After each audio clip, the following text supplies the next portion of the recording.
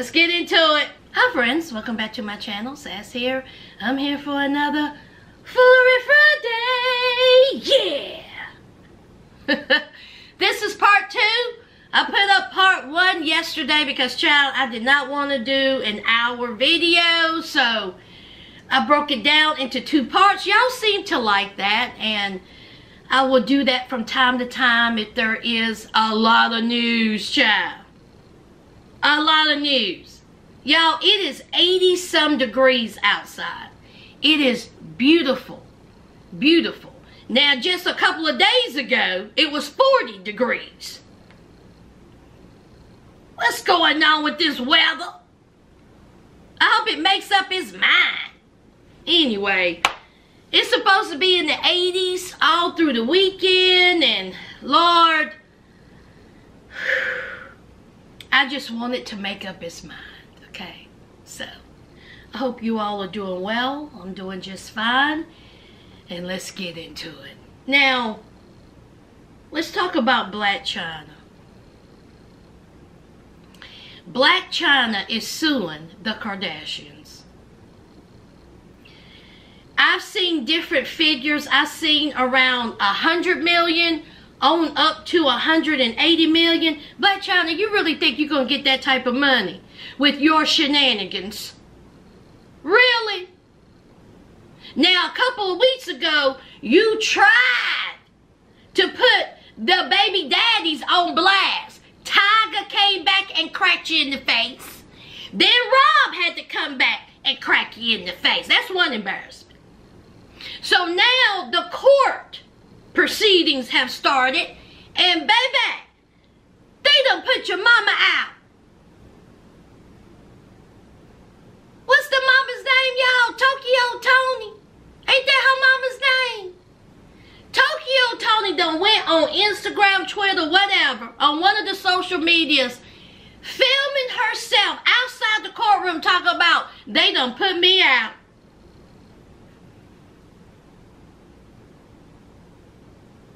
Your daughter is suing for $100 million. You can't keep your mouth shut for 5 minutes. There's just something wrong with them. All of them. So she done got put out. I don't know if I don't think she's been able to get back into the courtroom. I think that while she was in there, or while she was online running her mouth, she done made threats to the Kardashians. So I don't think she's going to be able to go back into the courtroom. Y'all, what's wrong with them? Now, we know Blac Chyna and Rob Kardashian had a very toxic relationship. There was allegations of domestic, that they were hitting on each other. We seen the show. Well, I watched the show, and it was horrible. I was like, there's no way this is going to work. And it didn't. Blac Chyna's attorney, Lena Sienna, claimed Chris and her daughters contacted executives. Chris allegedly told executives that Blac Chyna beat the crap out of Rob's face. The Kardashians' illegal conduct cost Blac Chyna millions of dollars after her show was canceled. Blac Chyna was humiliated and emotionally devastated by the Kardashians' extreme betrayal.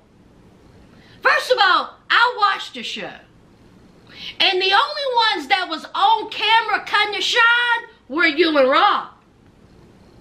You and Rob. Extreme betrayal.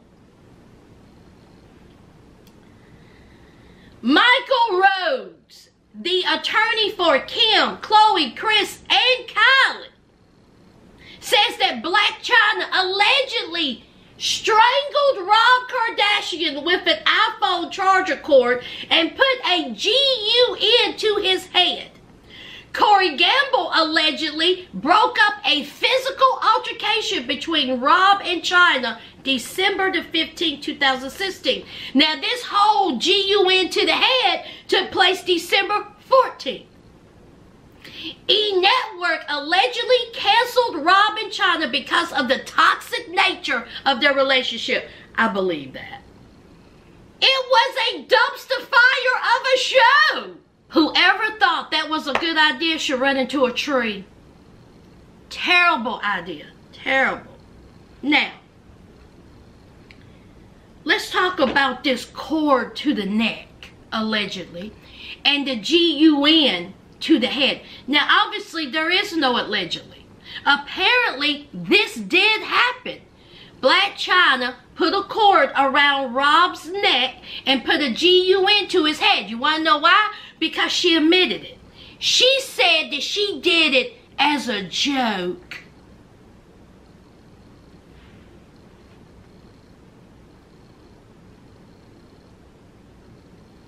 Blac Chynna, did you want the money or not? Because once the judge or the jury or whoever gonna make the final decision, after they heard that, honey, you will be lucky to get $10. You done put a GUN to his head that you admitted to. She said it was unloaded as a joke. Who jokes about that? I don't find that funny. You put a cord around it and joke. Blac Chynna is, y'all, there's something wrong with her.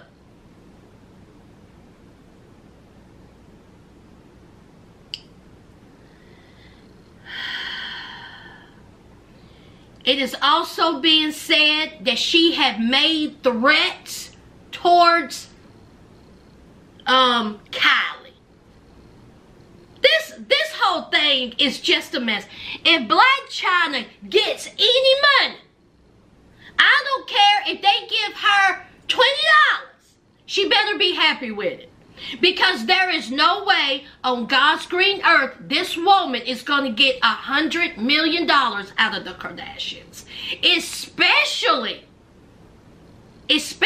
with the GUN incident. And then to say it was a joke?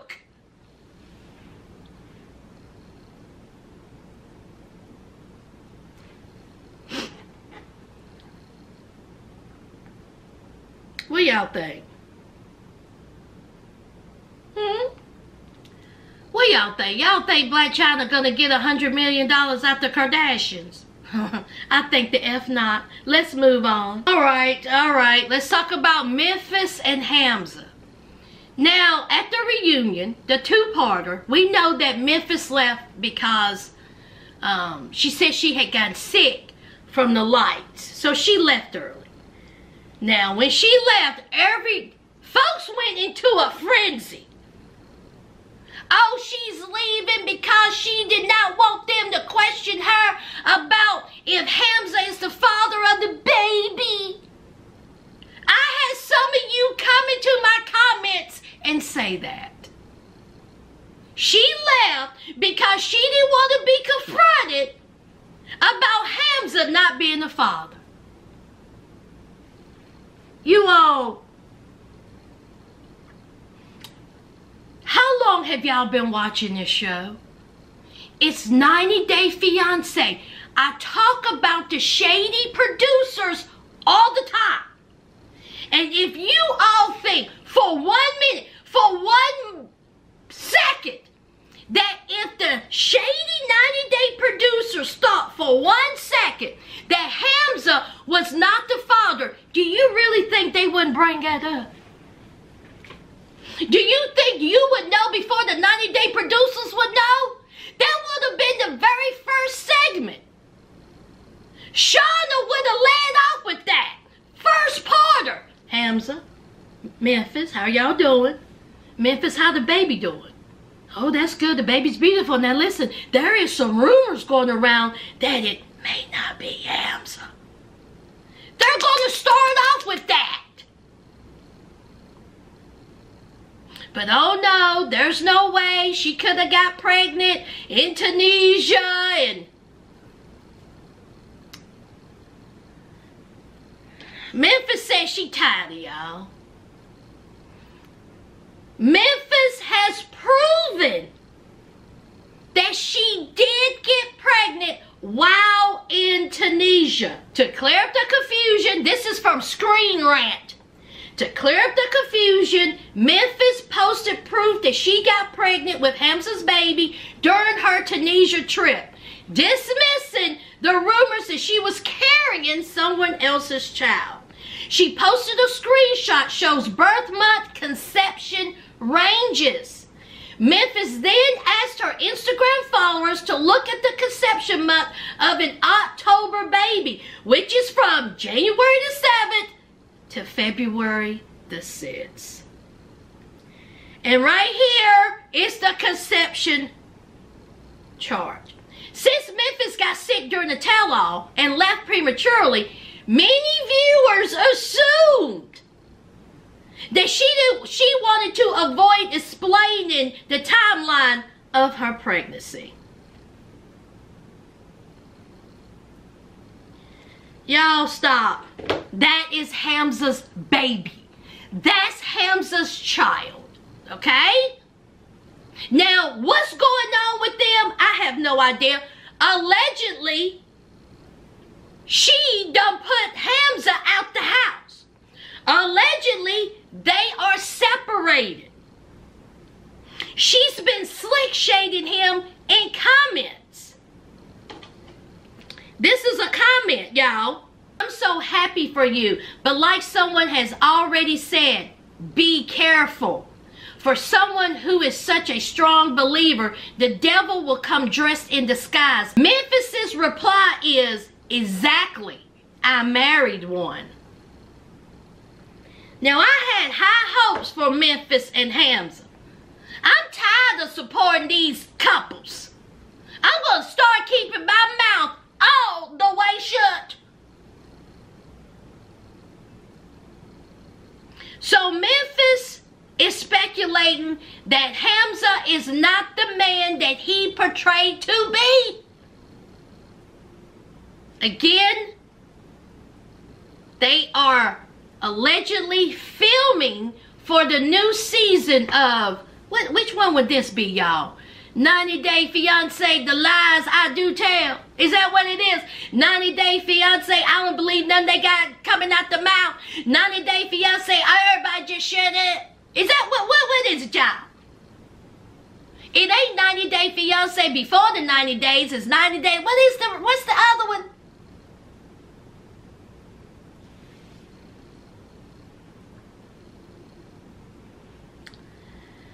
Let's move on. Baby! Now let's talk about Benzino.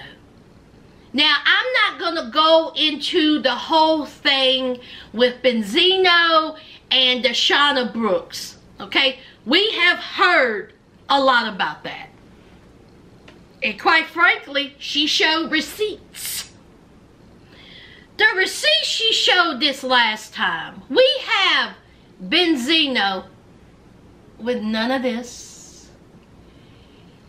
Allegedly butt-ball naked in front of the mirror, all oiled up. It looked like, not even baby oil, it looked like Benzino done went and got a bucket of lard and just put, I said, what? And he's trying to do the D'Angelo, how does it feel video, but the great value version. Benzino, how dare you, sir? How dare you, sir, take the brilliance and the beauty and the sexiness of D'Angelo's video, how does it feel? And you try to recreate that. How dare you, sir?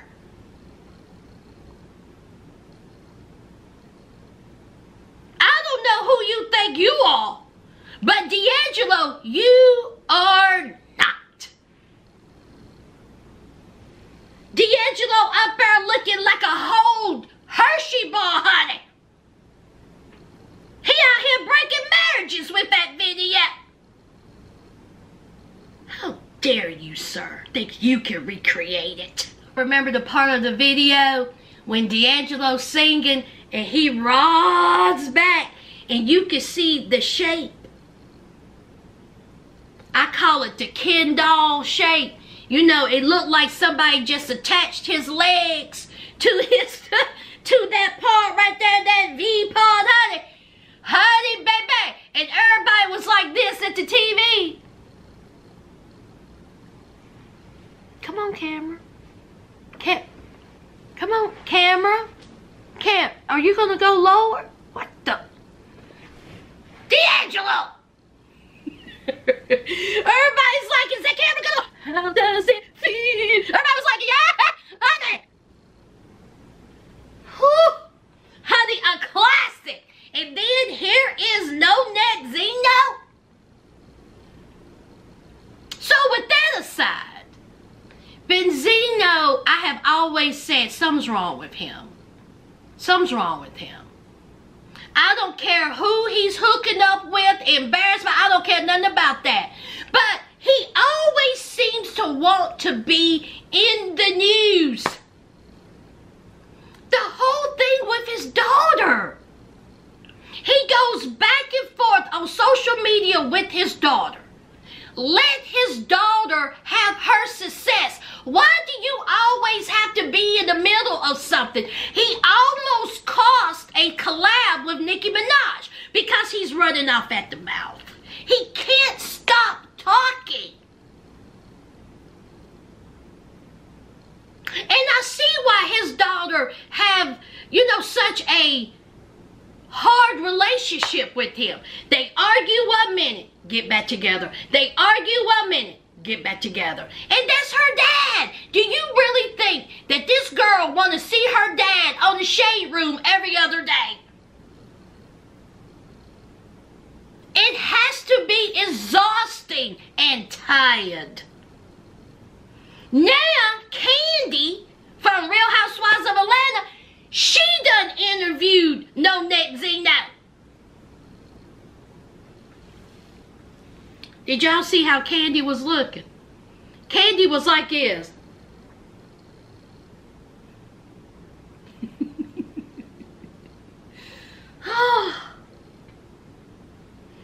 I just wish he would stay out off of social media. What is he proving? Is he trying to drop an album or something? I don't get it. Let your daughter have her shine. It just seems like he's like jealous of his daughter.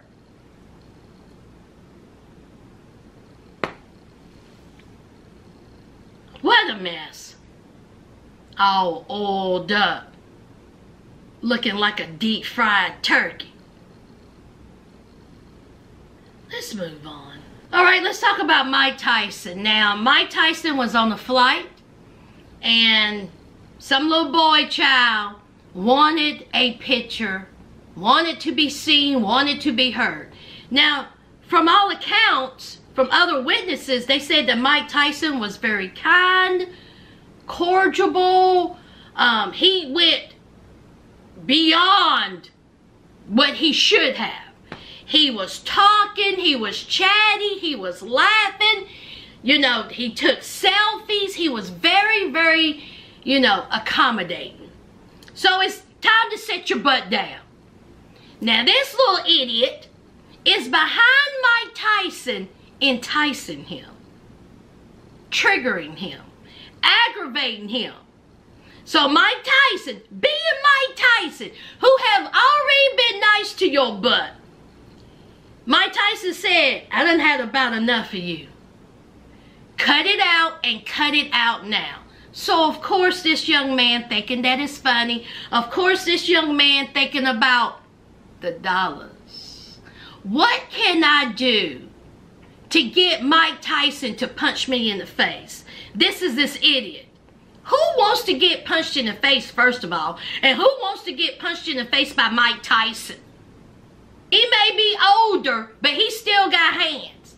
This idiot is all up in Mike Tyson's face. Mike Tyson said, that's it. Mike Tyson proceeds to punch. Boo, boo, boo, boo. This boy in the face several times. On the plane. And then Mike Tyson walks off the plane. The idiot boy took a selfie of himself. Forehead bleeding. He had a little swole, little redness right here. He done took a selfie of himself like this.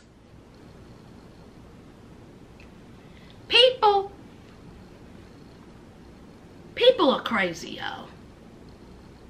People are nuts. And they are all about social media, getting clicks, getting likes, even go to the extent of getting punched in the face by Mike Tyson. You cannot tell me that young man didn't know what he was doing. He will sue Mike Tyson because Mike Tyson is on video punching him. I'm surprised he wasn't arrested. Oh my God.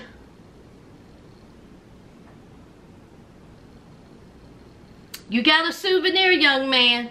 You can't be dumb forever. That's it, y'all. That is it. I hope y'all have a fantastic weekend. And I will see y'all tomorrow for Love After Lockup. Don't forget to hit that like, comment, and subscribe. Until next time, friends.